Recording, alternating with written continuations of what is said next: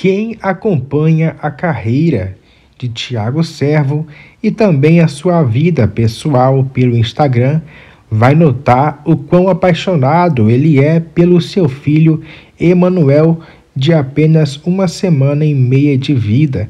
Pois é, gente, ele ama tanto o seu filho que sempre quer estar presente em todos os momentos e já até cancelou shows por causa dele. E ele faz várias dancinhas de TikTok e o filho dele, gosta tanto que pega até no sono. Então todo mundo sabe que a dancinha de Thiago Servo é muito boa, né?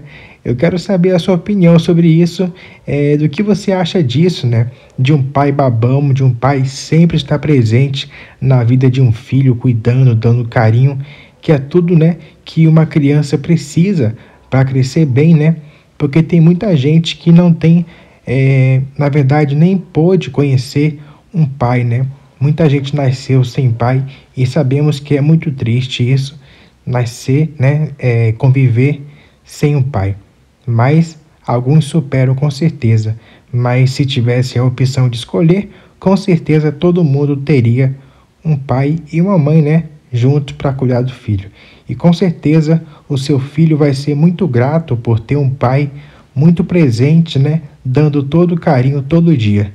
Ele é muito lindo, gente? E é a cara de Thiago Servo. Deixe nos comentários sua opinião, o like, se inscreve no canal e até o próximo vídeo. Tchau, tchau.